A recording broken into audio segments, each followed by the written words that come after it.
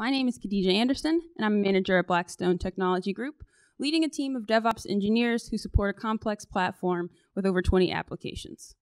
What to do when your foundation fails you, disaster recovery, and contingency planning for platforms. Now, how many of you have had an unplanned outage in the last month? How many of you had a disaster recovery plan in place to address this unplanned outage? Turns out a DR plan is pretty important, right? Well, let's start with what a DR environment is. It's pretty much exactly what it sounds like. If there's a disaster like a hurricane, a fire, or even a meteor crashing into your primary data center, this environment is intended to help you recover your platform, applications, and data. It's your backup environment. Now, here's what a platform might look like with a DR environment. You have your web tier and database tier and your live production environment, and you have the same thing in your disaster recovery environment, just on a smaller scale. You could also have a proxy server or redirect server to determine where you want to send your requests to. Great, so now you have a backup environment, but what's next? What do you do? Where do you start? Who do you contact?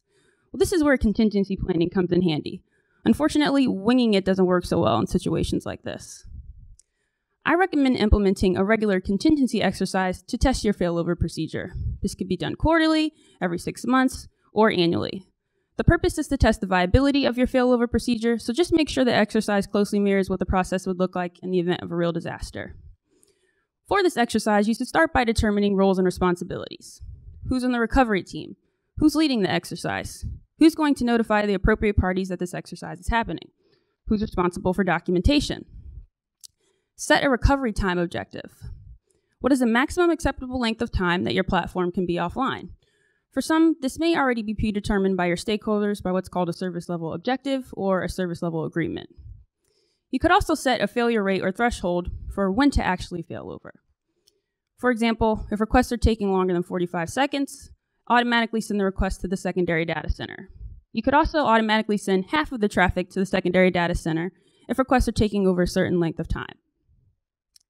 Next, document the step-by-step process for your failover procedure. This could be done, all of your tasks must be specific.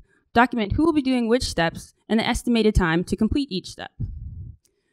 For your contingency exercise, there may be some preliminary steps that need to be performed. For example, temporarily increasing the resources in your DR environment, checking your DR hardware to ensure things are functioning properly, and notifying the appropriate parties that the exercise will begin soon. Now, it's time to redirect the traffic. Generally, the web requests that come in are directed to your secondary data center, to your primary data center. For this exercise, you would direct those requests to your secondary data center to actually fail over. Again, this can be done through the use of a proxy server or redirect server. Now it's time to validate that the failover was successful. The recovery team should check to make sure that all functionality is working as expected. Stakeholders should perform regression testing to ensure that the switch was successful from a user perspective.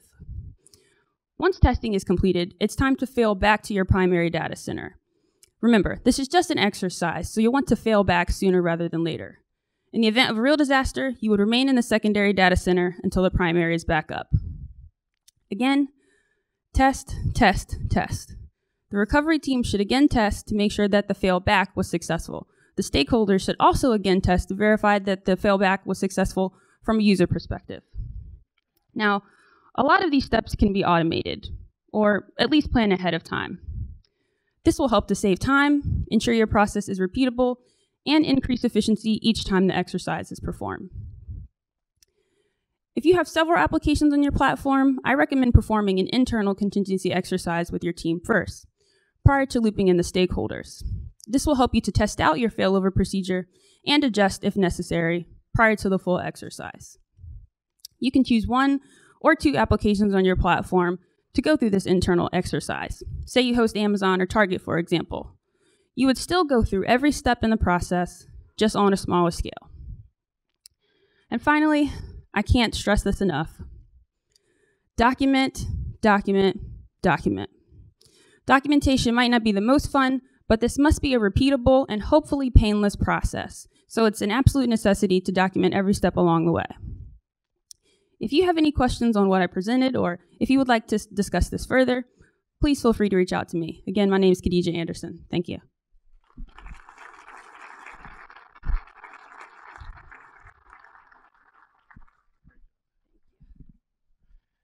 All right. right, now for the moment. I think Ignite Karaoke is like the donut of conference speaking. It's short and